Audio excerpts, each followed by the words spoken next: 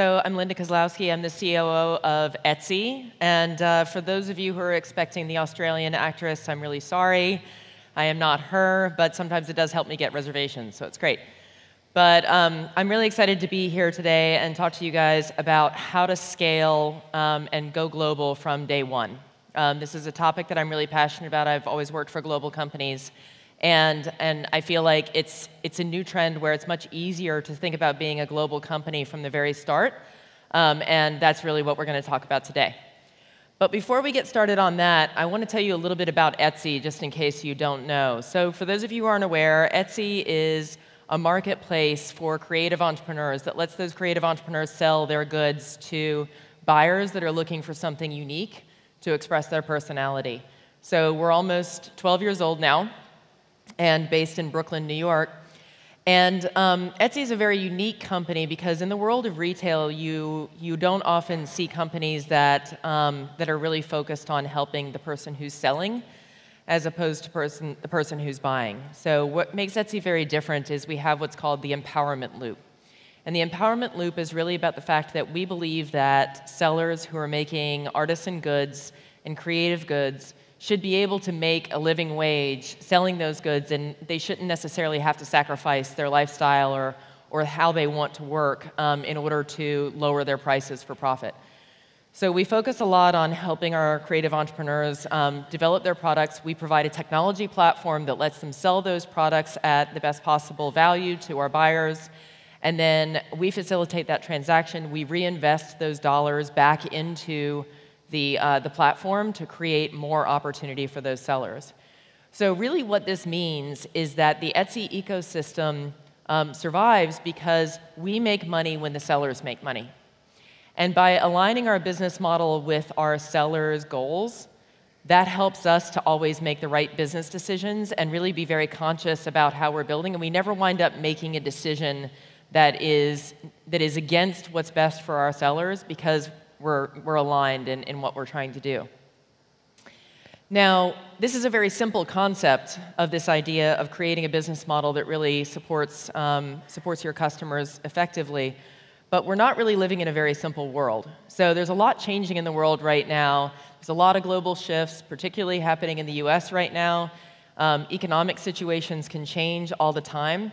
And this is really one of the reasons you want to think about yourself as a global company as early as possible, because the more global you are, the more you can actually balance different economic changes and situations as you grow and take opportunities to help your customers ride the waves of different economic change.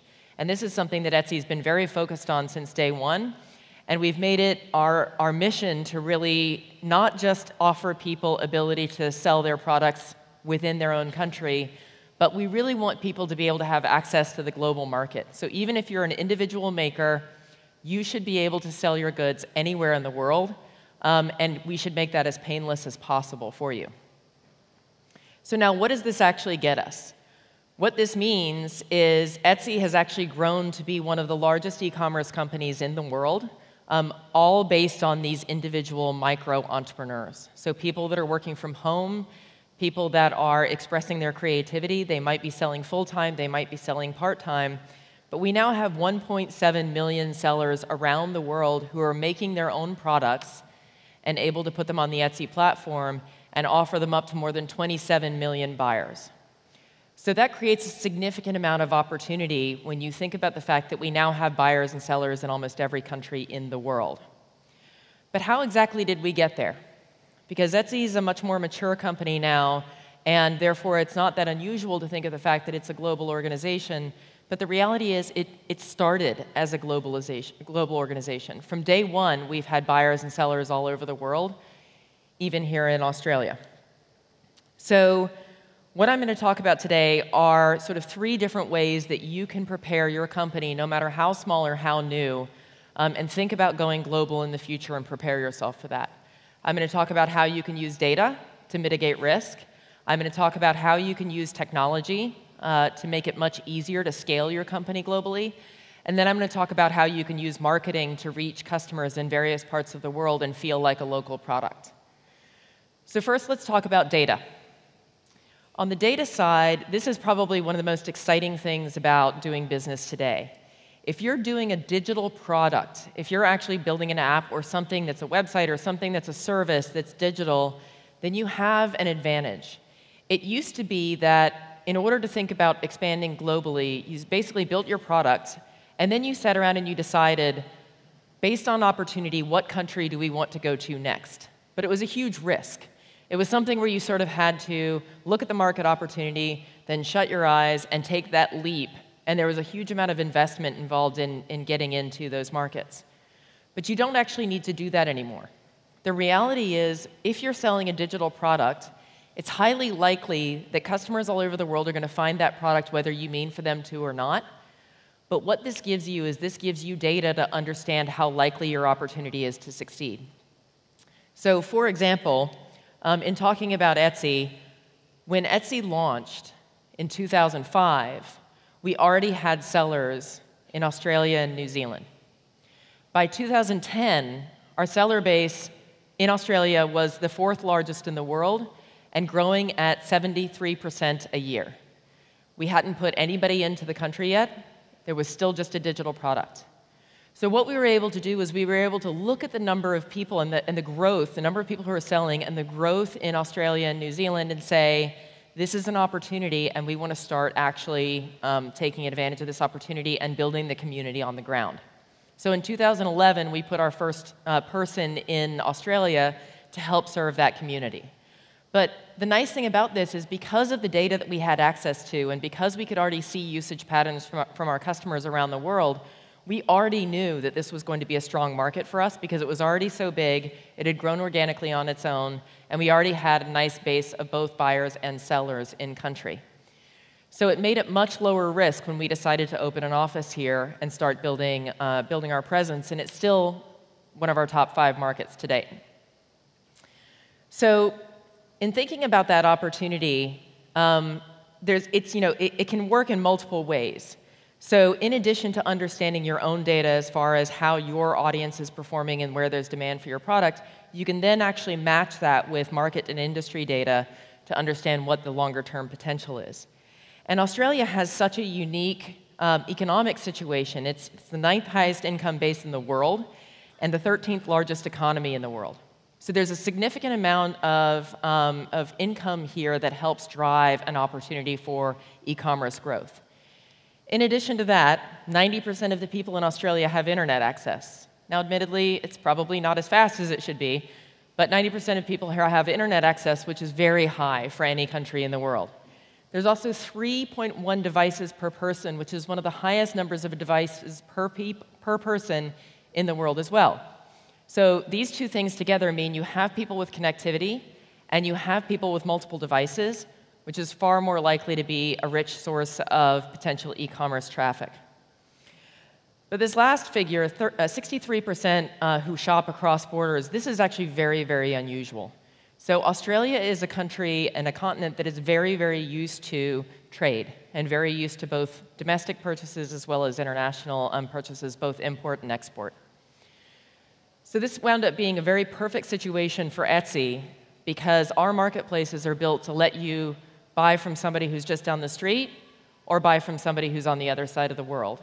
And we give our sellers the opportunity to choose which one they actually want to do. But you can see how the combination of people who had already adopted Etsy on the platform before we even had an office here, plus the amazing market opportunity that we saw in Australia, gave us a lot of guiding signals into how we can actually build a presence here. So in thinking about data, just another opportunity that comes to mind is when I was at Evernote, we followed a similar pattern. Evernote had 75% of its users outside of the US. And part of that actually really started in Japan, which is an unusual market to enter first. But Evernote, we had a very similar situation. And what happened there was when Evernote launched in 2008, you started to see Japanese usage, even of the English version of the app, picking up very, very quickly. And so as that started to pick up and become popular, before we even had any kind of presence in Japan or even had translation for Japan, we were able to see the opportunity and we were able to expand accordingly. So then we were able to choose after the fact, let's go ahead and start translating into Japanese, and let's build partnerships in Japan. And what that actually led us to was, by 2012, 9% of the entire population of Japan was using Evernote. So we had that automatic sort of entry point into a highly lucrative, highly growing market that's typically extremely difficult to enter into, but we were able to do it by just watching the data and listening to our customers. So now that we've talked about data a little bit, let's talk a little bit about technology. So when you think about global expansion and you're building a product, a lot of things that you're going to hear from people who are around you are going to say, well, how are you going to change your product for China? How are you going to change your product for Korea? How are you going to change your product for Germany? And so there's this myth out there that the first thing you should do is you should think about a different user interface for your product depending on where you're actually going, because every country is different, and the cultural norms are different in each country. That is extremely true, that cultural norms are different in each country, and people like to use products differently. But the reality is, your best bet is to make sure that you're building a single global product that is the best experience for most people, and to not customize that product based on each market. If you take on the task of actually customizing your product for each market, it's going to be impossible to maintain quality because you're constantly trying to maintain all these different versions and sync up features and figure out how to coordinate that around the world, and that gets to be very, very burdensome. The reality is there are cultural differences in each market, but there is a baseline of really high-quality user interaction with a product that everyone wants to have. So my advice to you is, as you're building your product, don't actually think about changing each product for each country. Instead, look at the most requested features for each of your key markets and decide if you want to implement those for the entire world. Oftentimes, those will turn out to be some of your best features, even though you didn't necessarily know they were going to need to be in one specific market. An example is it's very popular in China to use phone number registration for logging onto an app, but not as popular in the United States. However, if you build phone number registration into your app, it's highly likely that it will be used across Europe, and eventually it will actually be used in the US as well. So you can really balance those different areas. That being said, while you don't necessarily want to build different products, you do need to think about how you can actually make your product as local as possible using technology. So, as an example, the product itself won't change, but you do need to localize. Language is extremely important, and localization can be very, very challenging. Localization is a particular challenge for Etsy because we have 40 million product listings, and a lot of those product listings, because they're unique, either vintage or handmade goods, change on a regular basis. So there's not an ongoing stock of those items. They're one-off and they change constantly. So what we've done is we've employed machine translation across 10 different languages to make sure that you always see something that's in your local language, even if the person who actually listed the item wasn't listing it in your language. And this also increases your globalization. Now, as the world sort of expands and grows, you're seeing machine translation get much, much better with each passing week. So taking advantage of machine translation to do a lot of the heavy lifting of translation for you is a great way to simplify your product development, but then also get to a point where you can have a significant amount of scale globally. In addition to localization, payments are the other thing that you'll need to invest in if you're thinking about growing globally. Different currencies and different payment methods are extremely important to getting people to pay for your product. So for example, at Evernote, when we started using Japanese yen in Japan for pricing, we increased our revenue from Japan by 20%. And this was mainly because there was such a difference in recognizing dollars versus yen that people couldn't compute it in their mind and couldn't necessarily understand the difference. Now, however, in Europe, it was a much different story. Because in Europe, the euro pricing is not that far off from the US dollar pricing, and so therefore we didn't see quite as much of an uplift when it came to actually changing into local currency, because it was easier for people to make the translation in their head. However, when we started introducing bank transfer as far as a payment method, then we saw a big spike in Europe because there's a preference to pay with bank transfer. So you need to think both about currency and about payment methods in order to think about localization effectively. That being said, one of the easiest tools to use if you are selling an app, all the app stores offer multiple currency payments. So you can easily, if you're using, Apple's App Store, or if you're using Google Play, then it's going to be much easier for you to actually customize your currency based by market, because they'll actually do it for you. But most companies still supplement with their own website downloads and those sorts of things, and so you need to make sure that your currencies match up. It's also important to understand the difference between credit cards, because some credit cards are single issue versus double issue. So depending on which country, it's much more common to have single issue credit cards that cannot be used for US dollars. So a lot of payment sites will actually offer you the chance to say, you can show your price in local currency, but we're actually going to process it in your currency.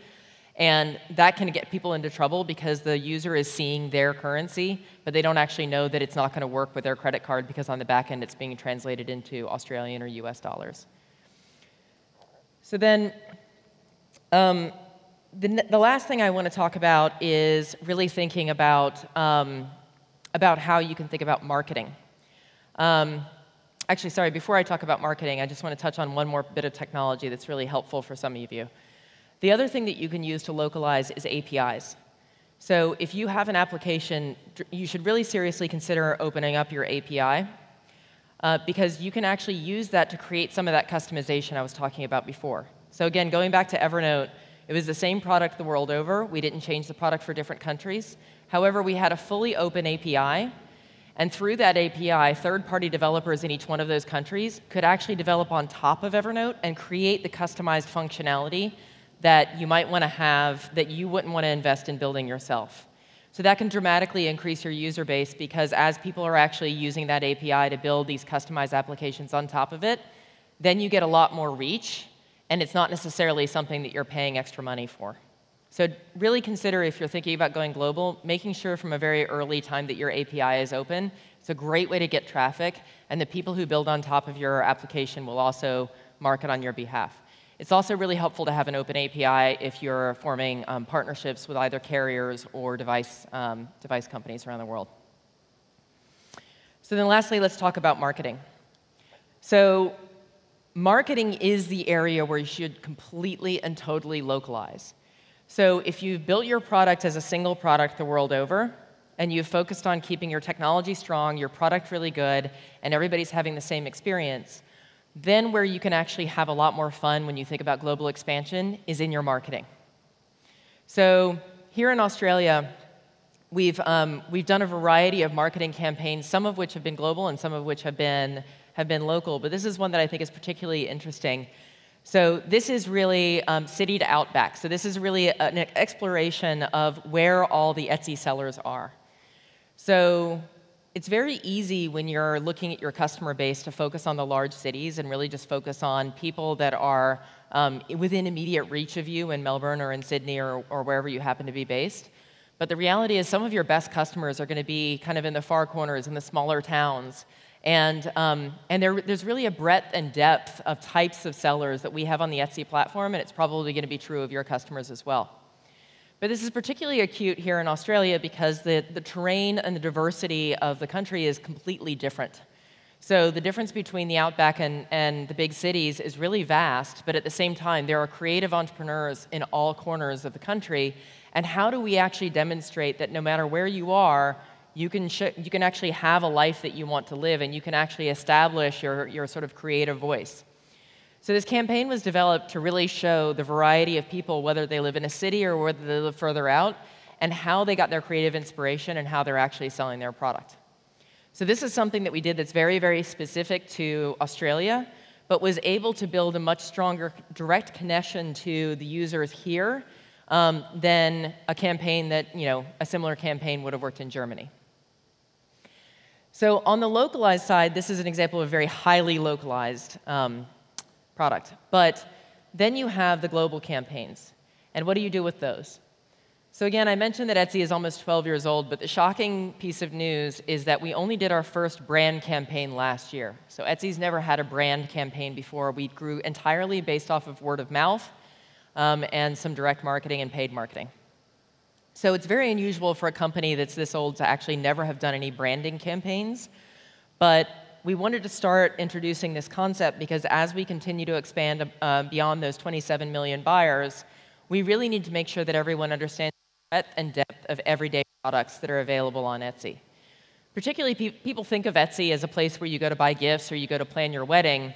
But the reality is, what most people come to Etsy for is something that's unique and expresses their personality.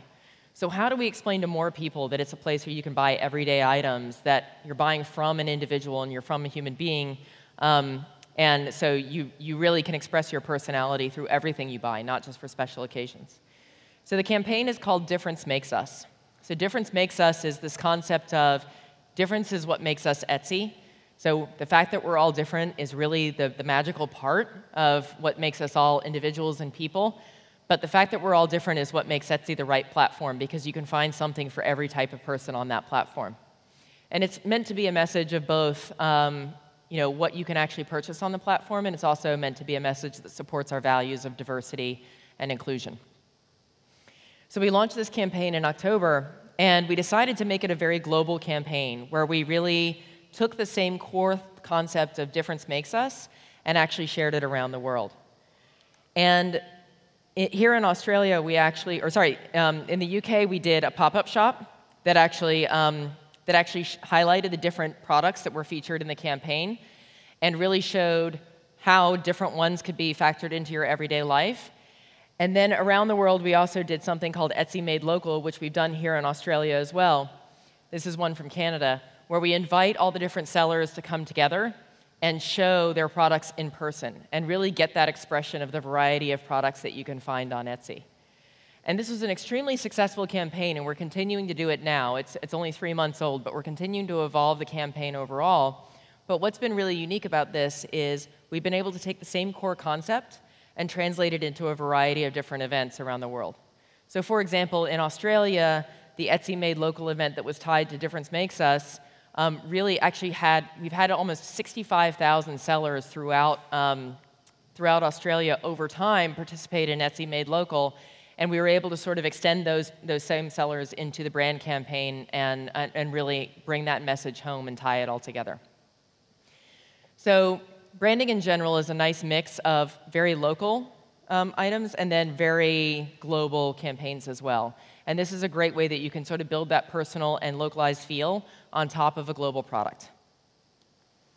So in summary, I just wanted to kind of go back on the sort of 3 things that you actually can do going forward. So first of all, when you're thinking about building your first product or you're building the prototype for your product, please decide early on that you should be ready for global expansion. Because the reality is, even if you think you're only going to be selling in Australia to begin with, people are going to find you outside of Australia, and you're probably going to go global earlier than you think. So choose a product category that eventually can expand when you're ready to go global. Secondly, pay attention to your data and make sure that you're actually focused on where people are picking up your product and how they're using it, and that will guide you into a lower risk way to expand globally. Then you should make sure that you're using technology wherever possible to turn the experience into a localized experience without necessarily putting added resources towards that.